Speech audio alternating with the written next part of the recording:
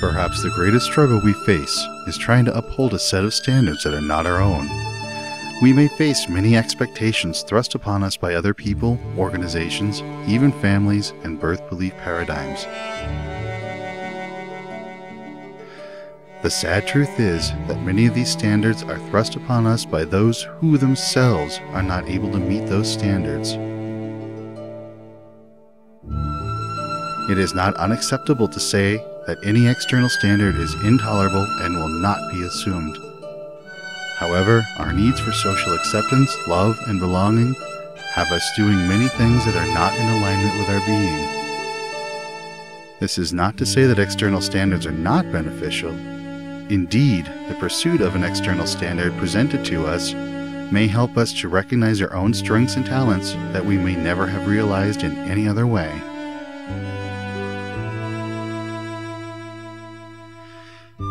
This is not about rejecting any expectations presented to you from an external source.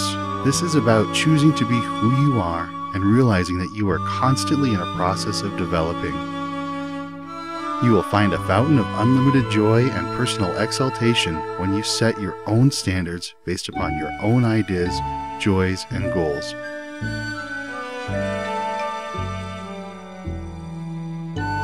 There is no reason your own personal standards need to meet or exceed any external standard, nor is there any reason your personal standards need to work in opposition to external expectations. Struggle can be good. To rise above challenges and prove to be the victor adds to your own personal power and increases strength, physical, mental, and emotional. When you find that you may be struggling too much, when you find it impossible to carry on, or that expectations thrust upon you are too great, then it is time to reevaluate who and what you are.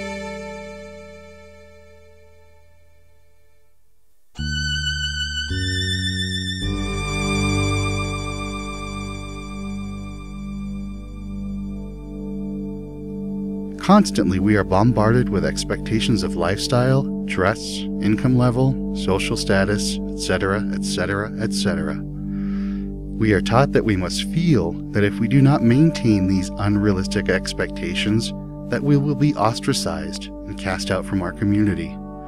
Nay, I say, there is no truth in this. Certainly you will face sharp words and harsh criticisms when you set upon your own journey through life. Yet, when others see and understand the joys you have found, when they bask in the light of your own personal exaltation, they will understand that they have always had the right to do the same. I dare to say that your greatest detractors will be the ones most envious of your pursuits, yet dare not engage in their own gregarious activities. So be bold, be free, and live to the fullest of your being, for you and others will take flight, and a myriad of lights will shine on through the ages, undaunted by the fear of banishment, and unfaltering in the pursuit of ultimate joys.